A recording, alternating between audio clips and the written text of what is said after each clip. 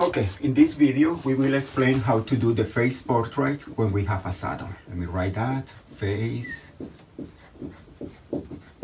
portrait, and when we have a saddle. The linear system looks like this: dx dt equal to ax plus by, dy dt equal to cx plus dy. The matrix of the system is the matrix A, B, C, and D.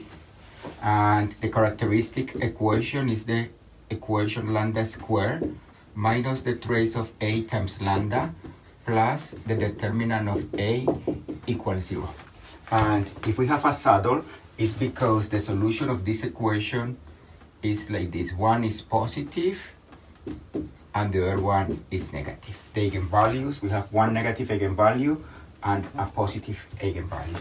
Then, to start the process of doing the face portrait, we need to find the eigenvector. Remember that to find the eigenvector for the eigenvalue lambda 1, we need to solve this equation. A minus lambda 1 times x plus by equals 0.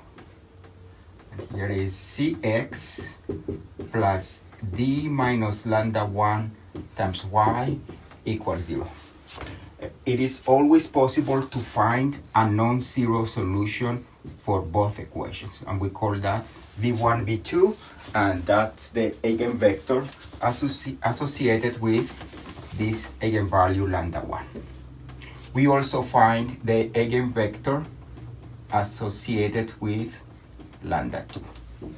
Now we can start the process of doing the first portrait. First, we do a dot in the origin because that's an orbit on its own.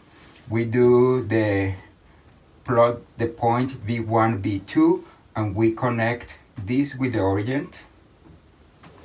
And we have that this line has two orbits, two semi-lines, and here we label this as lambda 1 because this line goes with the eigenvalue lambda 1. And since lambda 1 is negative, then the arrows in these semi-lines, they go toward the origin. We also plot the point W1, W2, that is the eigenvector that we found associated with the eigenvalue lambda 2, and we draw the line.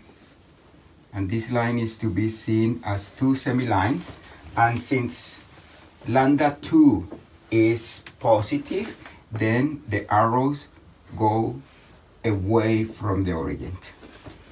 Then the other orbits, they look like a hyperbola. Remember that the hyperbola is like the graph of the function 1 over x. It's something like that goes like this. It has two asymptotes here, but what we need to do here is we need to think of this as the 4 quadrants. And in each quadrant, we need to do something that looks like a hyperbola. But the asymptotes, instead of being the Cartesian axis, are going to be these orbits, these semi-lines. Then we draw something like this. This is going to keep approaching that semi-line. And we do something like here, like this. And we do something like this. And we do something like this. And in order to decide about the directions of, for example, in this orbit, we notice that this semi-line goes toward the origin, this one goes away, and for that reason, the arrows here, they try to match the direction of the semi-lines. Here, they go toward the origin, and the arrows goes in this direction. Here, the arrows goes away, and the arrows in the orbit also goes in the same direction. In this case, this one goes toward the origin, goes away, then the arrows are like this. Here, this arrows goes toward the origin, this one goes away, then the direction in that orbit is like this. And finally here, this one goes toward the origin, this one goes away, then the direction goes like this. Remember, this equilibrium point is called a saddle. Okay, this is it.